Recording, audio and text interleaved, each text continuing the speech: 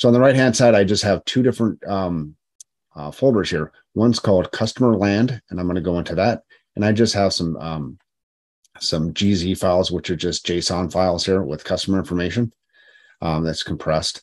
And then I have my sales information. So I'm landing sales information, sales files into a new directory for every day. So this is just TPCH data, but I converted it to JSON. So for every day, I'm landing data in here. Well, this isn't going to be very performant. JSON's not very performant in the first place. And then having all these different kind of folders in here that I have to go search through for these smaller files is not going to be very performant.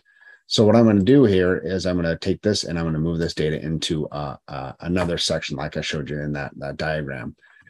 So this is Starburst Galaxy. If you haven't seen it yet or not, this is a very, very simple interface. We have clusters, catalogs, and querying. So you set up a catalog, connect your data. You have a cluster, set up a cluster, and then you deploy it, and then you start querying the data. That's another thing I like about it. It's just very, very simple. There's nothing you have to worry about. You can just start querying your data. Again, it's your data. That's the most important thing. So I have a query editor here, and I have a little tab up here called blog. So on the left-hand side, I'm going to come down into my AWS, and I have all my different catalogs and connectors that I can connect to, but I'm just going to connect to S3 here. And I have this little blog schema. And there's not much going on in this blog schema here. I've got this view, and I've got my two tables here. So let me go all the way back to the top here, and I'm going to create a new table. I call it sales line. I'm going to go ahead and just drop that. Okay, so now I'm starting from scratch. I have no tables. Now you notice this DDL here is I'm going to create a table that's pointing to this S3 bucket, which is what you see over here, and see the sales land. So it's going to look in sales land here for any data. And now I'm telling it it's ordered. It's a partition by order date. And then I have a format of JSON, so it knows what to look for. And my type is Hive.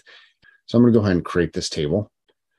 And right now I'm just populating, I'm using Glue as a metastore. So Glue is just storing this information out here, but I don't really know anything about these directories that are out here. So I'm going to run this sync real quick here.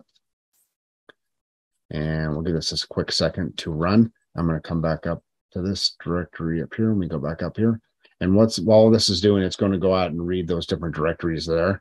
And it's going to tell Glue that, hey, I have these different directories that are out there. So this just takes a quick second. And then what we'll do is we're going to go ahead and create the exact same thing here for the customer information. So the next thing we're going to do is we have this customer table. And that's very, very similar. This isn't partitioned. So I just have a format of JSON, the same thing as a Hive. And then I'm going to point to the customer information here. So now just because that's compressed, it doesn't matter. If it's compressed or uncompressed, we just see that those files in there no matter what.